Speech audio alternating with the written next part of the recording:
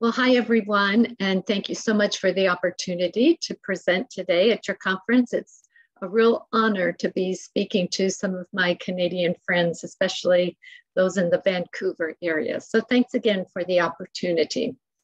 I'm really excited to present on behalf of the Greenhouse Project, and the title we've put together is really caring for those we hold dear, and really thinking about that whole premise that we want to honor our elders and really take a look at what have we learned over the years since the Greenhouse Project's inception, and what have we especially learned during the COVID crisis.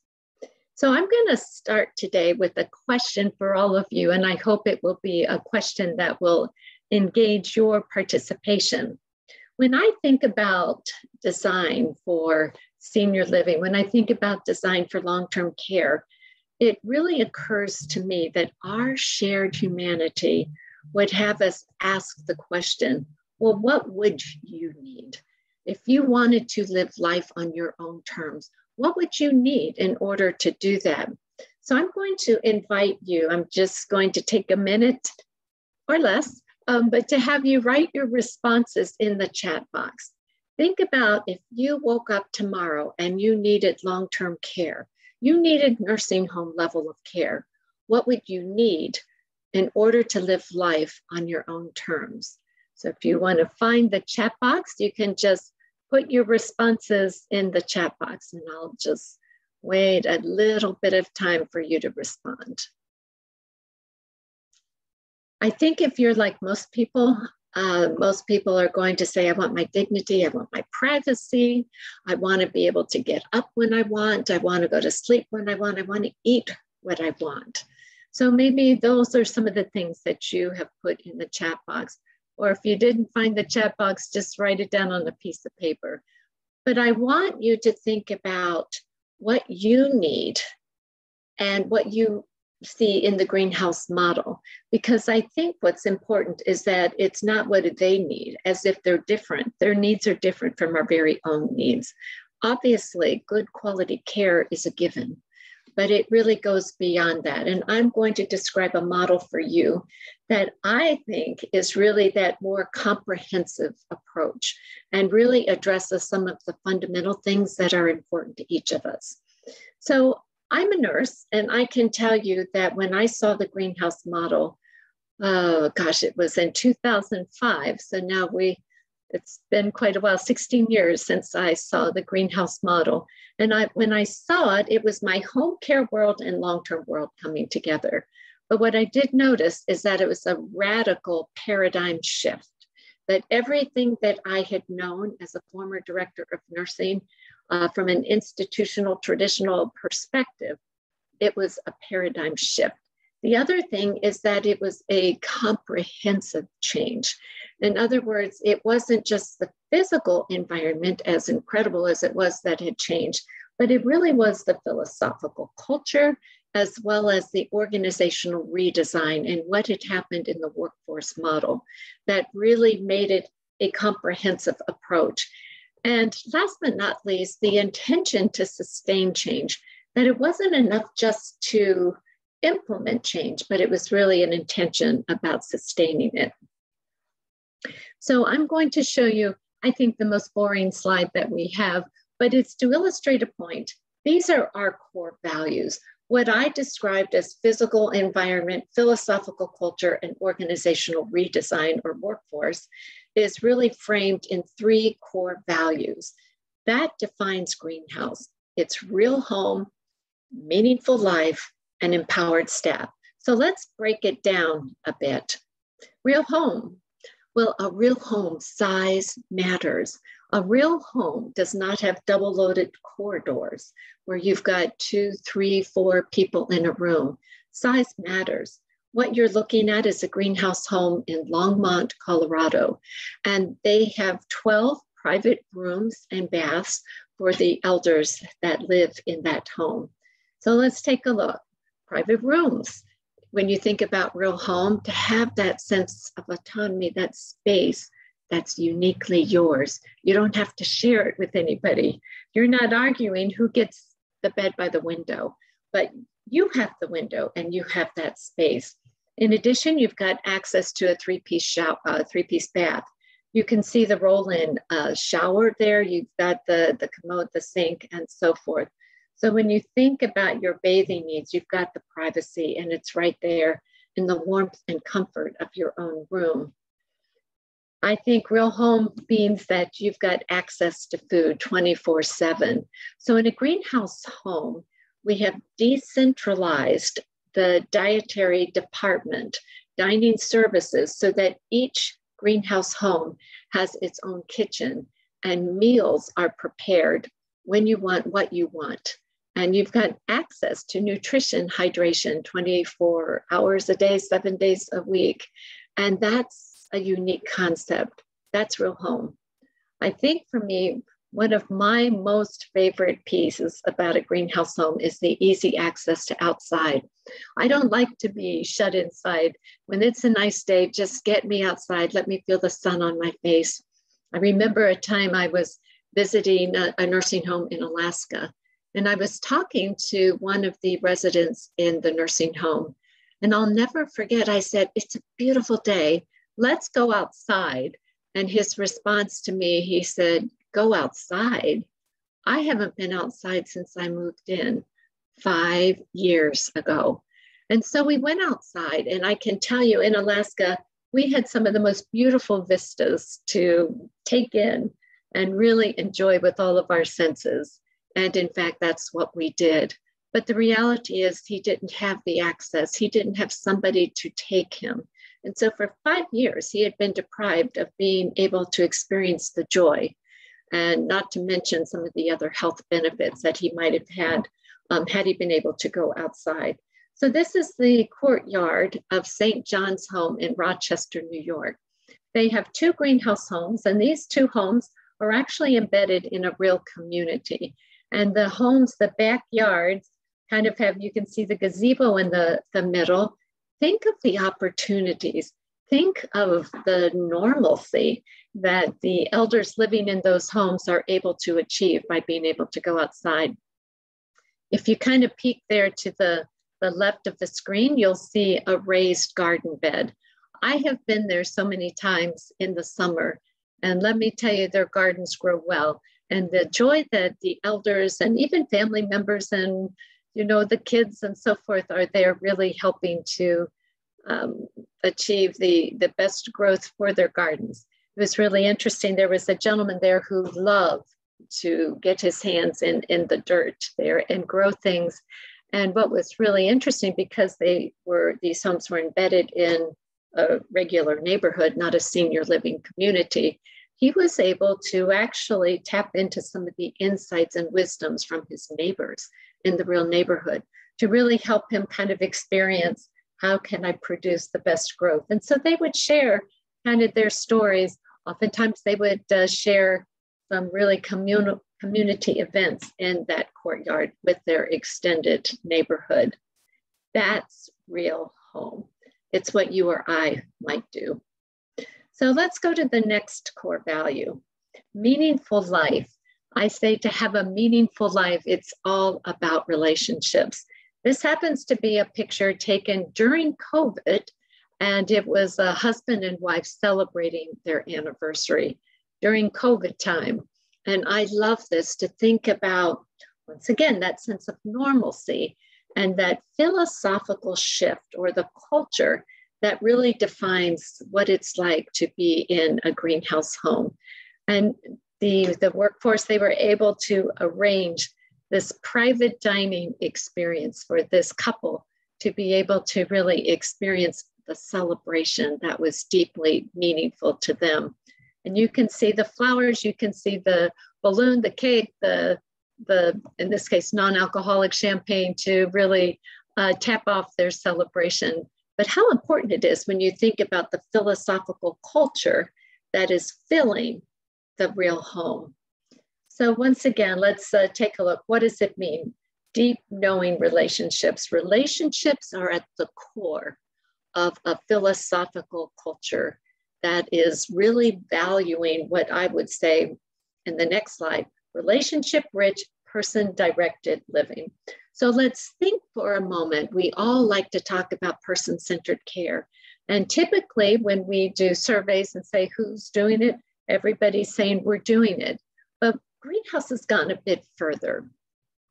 And they've gone a bit further in really creating intention about what does it mean. First of all, I would say that it's not just care that is centered upon a person. Think about the difference between person-centered care and person-directed living. Person-centered, person-directed. Who's in the driver's seat? Where is that sense of autonomy and control best seen? I would argue it's in the person-directed. You know, if it's centered on me, people know who I am, but when I'm directing it, I'm in the driver's seat, and I feel that sense of control and autonomy to not just direct my care, but in the case of this, it's to direct my living, my daily life, to really unpack and uncover what is meaningful and purposeful living. It's not just doing meaningless activities where we get everybody together, but understanding the individual and intrinsic worth of each person that is living in a greenhouse home. So the reality is it's all about leadership in order to get us where we want to go. And so that leads us into empowered staff. And I would say empowered staff, it's a function of leadership. Leaders typically, when you think about a typical organizational chart, where does power sit? Who's making all the decisions? It's typically very top-down, hierarchical. The administrator, the CEO, they're in charge of all the resources. They're in charge typically of making all the decisions. So when I say it's all about leadership, it's all about leaders that are willing and able to share power and to share decision-making so that we really have flattened a hierarchy and we're really trying to ensure that everyone has a voice, including the elder and those working closest to them. So greenhouse, one word. Anybody ever had a greenhouse? What is a greenhouse that grows plants? A greenhouse that grows plants is really trying to create the optimal environment that produces the best growth or optimal growth in plants. And you can see the greenhouse, one word, that's growing plants on the left side of your screen. Greenhouse, two words, is about growing people. The green is growth. Yes, we love LEED certified and building sustainable homes. But at the end of the day, greenhouse is really, the green is focused on growth and really, really trying to produce growth in people. The elders that live there, as well as the staff that are working there. In order for an elder to be able to have a meaningful and purposeful life, it's important that the staff that support them are empowered to enable them to do that. And so how does that happen? It really is all about consistent staffing. I remember as a director of nursing, it always seemed prudent when somebody called in, what did we typically do? We were floating staff here and there. What happens when you've got floaters? You've got staff that is floating from one unit to the other. And this is not COVID time that I'm speaking, but what happens when you are floating staff and you don't have that consistency? How much harder is it to really establish those deep knowing relationships? And the previous a couple slides back when I was talking about honoring a person's rhythm, if you don't have consistency in staffing, it's going to be much harder for your staff to be able to understand who that person is and really to honor the deep knowing relationships and to really be able to support them. I love the picture. Both pictures say so much, but I think the one on the left, you can see the elder there really fully appreciating and having quite the relationship to be able to acknowledge the staff that is obviously expecting and just kind of watching the growth, watching perhaps even the movement of the baby, but to really have that deep knowing relationship. This is not a new staff member coming in that day. This is somebody where there's a relationship. The story on the right, I think, is one of my favorite. This one on the right actually was during COVID time. The gentleman was a farmer. This is a greenhouse home in the state of Arkansas. And what was really incredible is, you could kind of feel the tension with COVID brewing, and really, the staff really wanting to do all that they could to mitigate the spread of the infection. Well, this particular guy was a little restless, living with some cognitive impairment. And so you can see the staff members said, guess what they're doing in the back? We're going to walk out back and we're going to watch the farmer plow his field. What that did to this particular gentleman who had been a farmer, just to be able to go out and watch it, and with somebody who's a deep knowing relationship with them, she knew this would be meaningful to him. She knew that it would spark conversation and that it would really generate some lasting memories and moments for them. And certainly was a way for him to just get the fresh air, the sunshine, and everything that would be important to optimizing his health. That's growth, it's meaning, it's purposeful living, and it's the power of consistent staffing. I love this picture.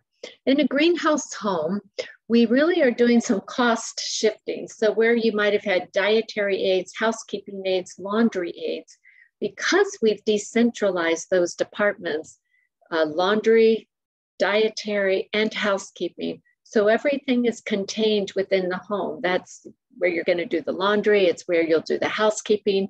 You'll have all your supplies there. It's where you're going to do the cooking.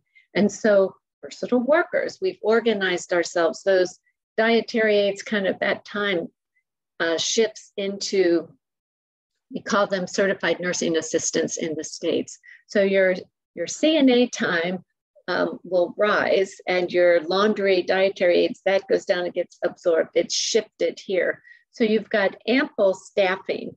Our staffing ratios for a home of 12 people, 12 residents, you would have 3 people that are supporting those elders on day shift. You'll have 2 people on evenings and 1 to 12 at nights. And they are trained. A versatile worker is somebody that's going to do not just the care, but they'll do the cooking, they will do the cleaning, they will do the laundry. And in this case, I love it, somebody even is doing the caulking. Obviously with the mask, you can see that this is during COVID time. But just imagine having access to nutrition, to hydration, being able to prepare your food, to have fewer people coming and going in the house, to be able to have everything that you need to be successful. That's an empowered workforce, and that translates to better outcomes.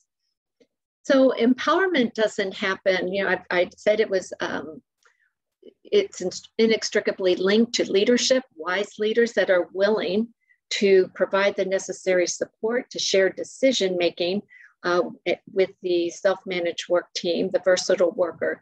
But in addition to that, what does education look like? And in order to get empowerment, it's important that you create intention about really making sure that your team is equipped. Part of a leader's responsibility is making sure that team is equipped with the knowledge that they need to be successful. And that happens through education. You can see kind of an outline of some of the education and training that the Greenhouse Project does. We start with a CNA, again, in the States. That's that designation, that certified designation for a certified nursing assistant that works in nursing home.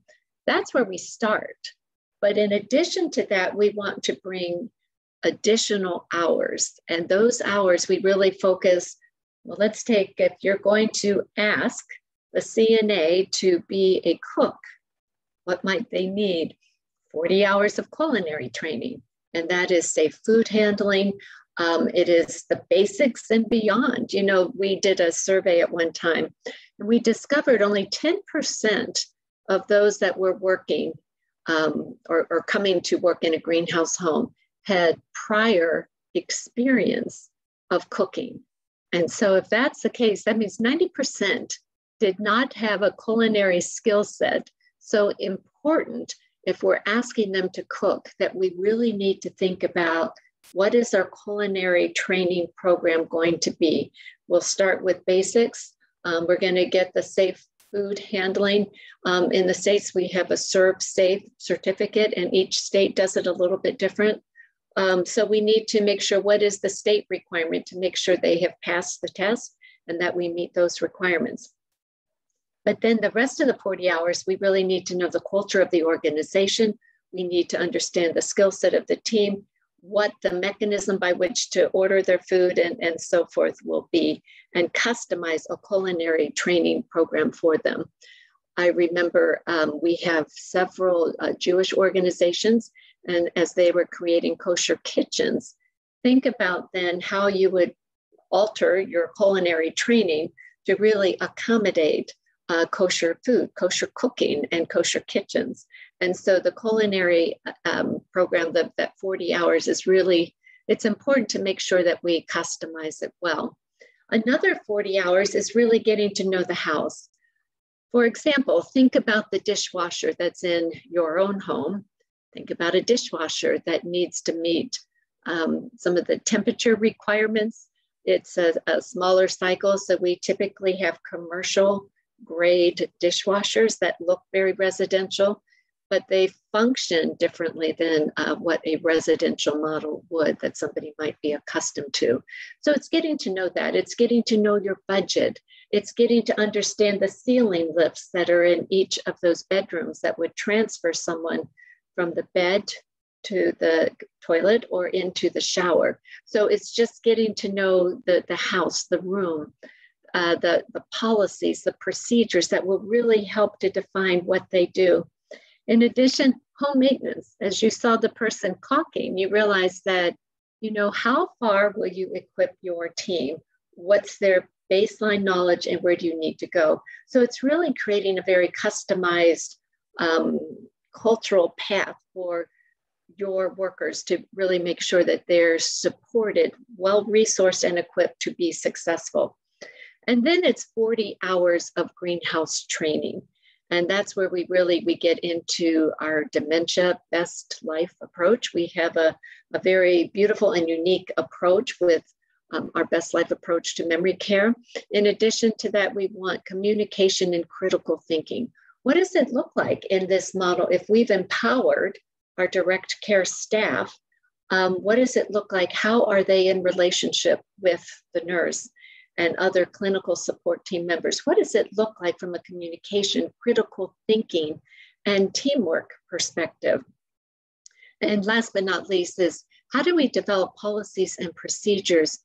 You know, you can't take the same structure, the same policies and procedures, and expect people to show up and do things differently. So what do we need to do to reshape, reframe, redo our policies and procedures to more fully embrace those core values that we talk about within the greenhouse structure? Many times I have asked this question to greenhouse partners across the country. And this was a conversation I had with my good friend, Rebecca Priest, who was at the time, the chief operating officer at St. John's Home in Rochester, New York. And I said, so you're achieving amazing outcomes. What's the secret for success? And the first thing she said was, you can't half jump, that you've got to fully commit, you've got to go the distance. And then she said, and then you just live the values. So let's break them down. What about those values really contribute to achieving the success that we all would want? Meaningful life. I said it's all about relationships. When you are in deep knowing relationships, and I can tell you as a nurse, I have learned this over time, that early detection, when you pick up on something much more quickly, you are going to, that early detection translates to better outcomes. I can intervene much more quickly when there is early detection. So relationships, not just between the care partner with the elder, but the care team, what are those relationships like? And what are the communication structures and mechanisms by which we're talking? But we know relationship-based care will bring better quality of life and quality care experiences to elders. Empowered staff, I always say that empowered staff, it's like, okay, yes, we're going to empower the staff. It's not that simple. It's really about creating conditions for empowerment. And it really is, it's all about leadership, and really, again, leaders that are willing to share decision-making, willing to share power, willing to equip the team with everything they need to be successful, and holding them accountable. So you'll see one of the bullets there at the end is balancing support and accountability. It's not just throwing all the support there without holding accountable. Of course, that's part of it, and it's a balance. And each one of us has a tendency to fall kind of, it's rare that we're good at balancing support and accountability, but understanding who we are as leaders and what we might need to do to really achieve that balance that we're seeking, so that we have that coaching collaborative culture. A fully empowered self-managed work team will yield a high-performing team. And once again, just to have you take a look at those bullets right there, it really is about disseminating the information and really understanding, as I said in an earlier slide with education, that how will we share information? I talked about the self-managed work team, and I just want to spend a moment talking about the coordinator roles. So it's not just enough to say that we're going to be in a self-managed work team, but it really is trying to unpack, what does it mean? How do we organize ourselves? And so in the greenhouse model, there are 5 coordinator roles within that self-managed work team. The first is the care coordinator, that obviously care is critically important. So we're going to have one of those workers be the care coordinator. And that care coordinator will make sure that, our care plan meetings, that we've got the right people scheduled, that families are involved, the person, the elder is involved, and we've got the right members of the team to really come to the table to really have meaningful care conferences. And then the information from that goes out and really gets implemented. Care coordinator, a team coordinator. A team coordinator, if we are talking about teams, we need to create intention about how often is the team meeting and what's on the agenda of those meetings, so that we really make sure our teams are addressing the issues, the challenges, the problems that come up. I can only imagine during COVID how many times these teams might have had to get their heads together to really kind of unpack what was happening and what they needed to do to address some of those issues. Care coordinator, team coordinator, scheduling coordinator. In the greenhouse model, they are doing self-scheduling. An empowered role means that they've got some power over their schedules, and they work as a team to be able to self-schedule. So there is a coordinator that is designated to be the person who is really getting schedules together and working again as a team to ensure they've got all of those shifts covered. You've got a housekeeping coordinator.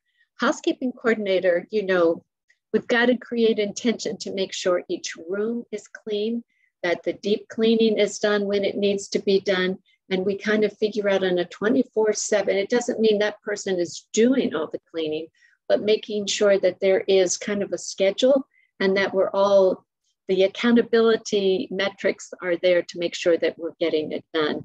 And last but not least, certainly, is food coordinator, and really making sure that elders' wishes are made known, that they really have what they need and all the food supplies, that they're staying within their budget, and that elder wishes are reflected in the menu and they've got what they need.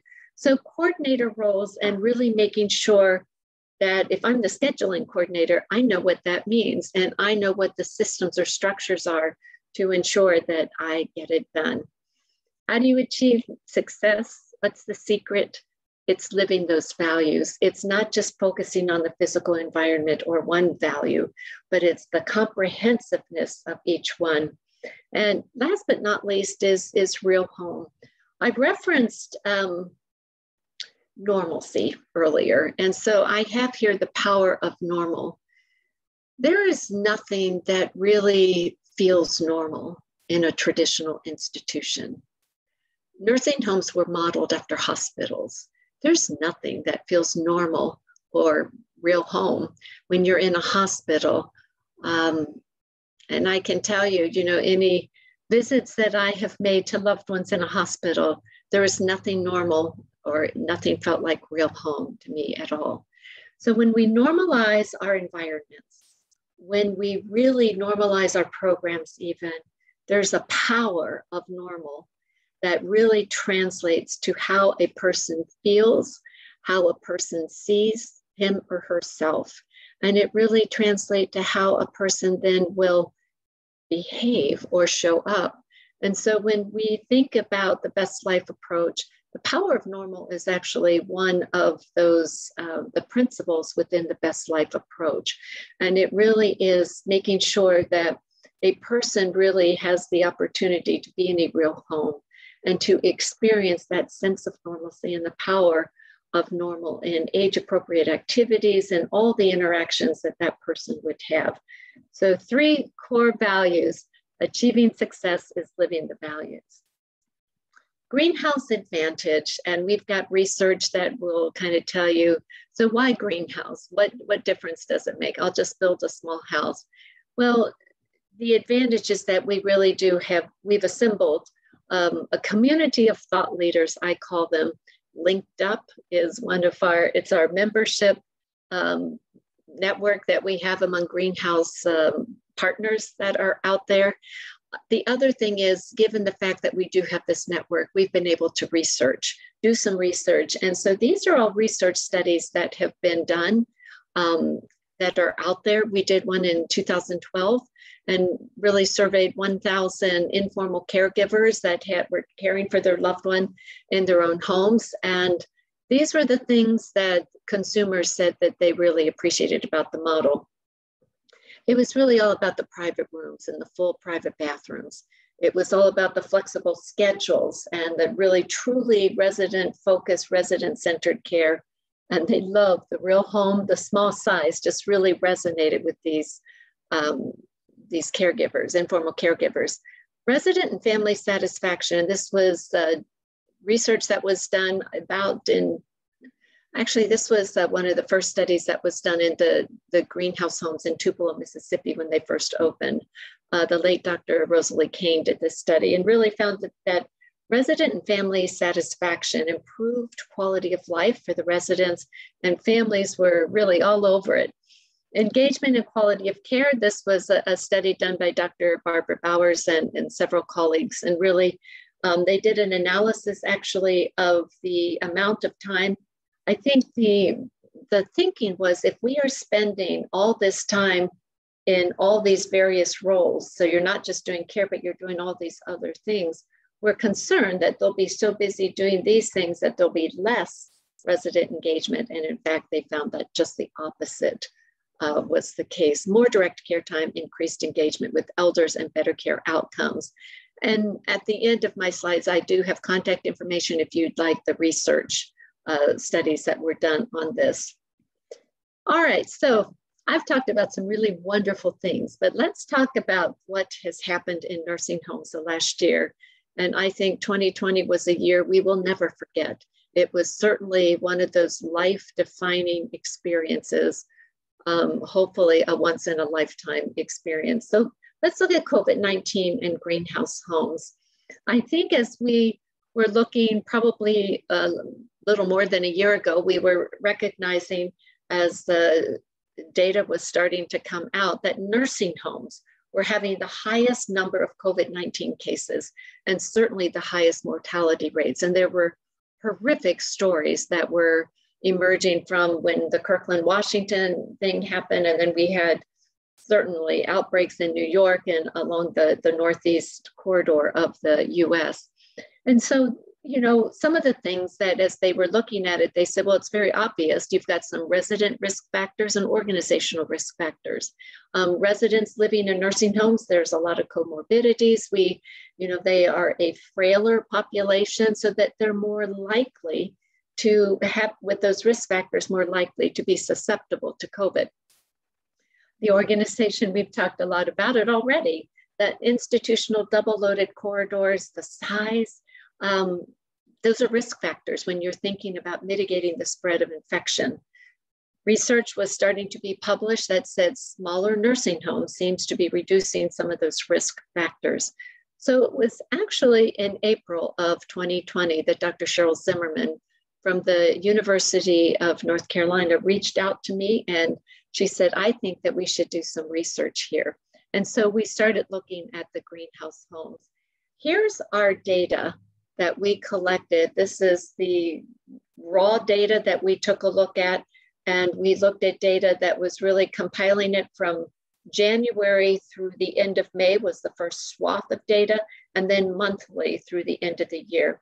You can see on the left in traditional nursing homes, this is Center for Medicaid and Medicare Services reported data. Per 1,000 nursing home residents, we had 445. In greenhouse homes, less than half of that for COVID cases. On the right side, you see mortality rates. And in the COVID deaths, you can see here on the greenhouse side, far, far less, 86.8 in the traditional CMS and 25 in greenhouse homes. Compelling for sure. So let's take a monthly snapshot looking January through May once again, and looking through the end of March. And I think what was interesting, we were so excited to just kind of see where things were going as the surges were happening. Would greenhouse stand the test of time? And you can see where there were surges in CMS data. You could also see in greenhouse data. There were surges there too, but always 100% of the time, less in greenhouse homes when compared to their traditional counterparts. Here you go, here's the deaths, and even more significant in greenhouse homes. Gray is the traditional and green is obviously greenhouse. So working with Dr. Zimmerman, what I showed you in the last 3 slides were just raw data. This was quantity-wise and kind of what we were experiencing. We started learning that location was really important, that where there was community spread, you were going to see the commensurate spread in nursing homes. And also that the size of the facility seemed to matter. So with Dr. Zimmerman, we engaged in a study that said we're going to look at data from January 1 through the end of July. And we were going to really take the greenhouse home data in a particular location, and we were going to compare it with nursing homes in the same geographic region, looking at nursing home sizes of less than 50 beds and greater than 50 beds. So just a couple slides to kind of show you, I think this is just striking to me. So we're looking at the 75th percentile, and per 100 residents that were followed, looking at traditional less than 50 beds had twice the rate of cases as that of the greenhouse homes. But those larger facilities, greater than 50 beds, they had 9 times the rate that a greenhouse home would have. In addition to that, look at the mortality rate. And this is, I think, a rather interesting slide to me. So looking at greenhouse homes, kind of those per 100 positive cases, how many of those cases resulted in death? In greenhouse, it was less than 0.01%. But in the traditional, less than 50 beds, we saw 50 of those 100 positive cases result in death. In traditional greater than 50, we saw 30 per 100 positive cases.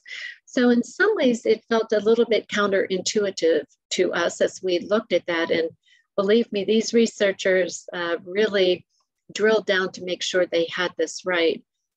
The hypothesis here is that the smaller nursing homes, less than 50 beds, perhaps did not have some of the infrastructure or systems that the larger facilities had to be able to address those positive cases.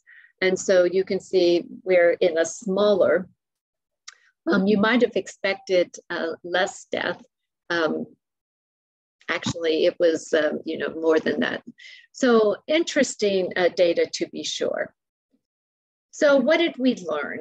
That non-traditional small house nursing homes, like the greenhouse model, and it really was our data that was studied, that COVID cases may be fewer. And again, they're making this attributable to the private bedrooms and bathrooms, the limited ancillary staff, and that's where that versatile worker, the fewer interactions, fewer people coming and going in the house, and the smaller household size really had a lot to do with mitigating the spread of the COVID infection. And in addition to that, I think you've got to think about the psychosocial factors. I can't tell you all the times that people in elders in greenhouse homes were outside gardening in those raised garden beds, or they were outside just sitting in the sun. When I think about vitamin D, building our immune systems and that access to the fresh air, I think that had something to do with our well-being. So mortality may be less because of those psychosocial factors. And once again, there is speculation, did those greenhouse homes, the residents there, they did not adjust for resident risk factors. And there was speculation, might they have had fewer risk factors? Anecdotally, we know not. And from previous research, we know that's not the case, that the residents in greenhouse would be very comparable to a resident in a traditional home. These were skilled nursing residents, not assisted living, just to be clear. The other speculation was that non-traditional homes like greenhouse, they are, and we do know this, that they are more not-for-profit. And we have done some wage studies, and they may pay higher wages. So thoughts to consider. But certainly I can tell you, by designing small, you get big results. And I think the media explosion that has occurred with greenhouse homes is evidence that it has really gained the attention really internationally. I just read an article that was in a paper in Madrid, Spain, that was really touting the virtues of the greenhouse model. And what I'm showing you here are all greenhouse homes. And we'll start at the top left. That's Jewish Senior Life. And you'll see 3 greenhouse homes represented there. There's a greenhouse home on each level. So you would access, obviously, the top home via an elevator. And you'll see on the right of that structure there, kind of a community room. And we know their CEO, Mike King, has told us that that was a room that was highly utilized for some opportunity just to get out in that space. They also have a beautiful courtyard in the back of that home. Kind of moving now to your right, that's St. John's Home in Rochester, New York. I've talked a lot about that. Single family home. So that's another style of greenhouse homes. That's the predominant style right now. That having been said, and we'll go down to the bottom left, that is John Knox Village in Pompano Beach, Florida. And that is a 7-story building. You've got 12 greenhouse homes in that structure. You've got a greenhouse home on either bank of the elevator. And once again, those are 12 homes for 12 people. Jewish Senior Life, 3 homes for 12 people in each home. And the St. John's Home is 10 private rooms. I think the other thing we get asked all the time, so what's the future design, and how many design webinars are out there now thinking about what did we learn from COVID? I hope I've shown you some compelling data that would inform what we do going forward, quantifiably based on what we've learned. I'd say the outdoor space and porch is pretty darn important to get elders outside and experiencing some of those things that we know to help build our psychosocial well-being and our physical well-being. Having a front door, there's something about that front door that really indicates this is an autonomously functioning home. It's a real home. It's a front door.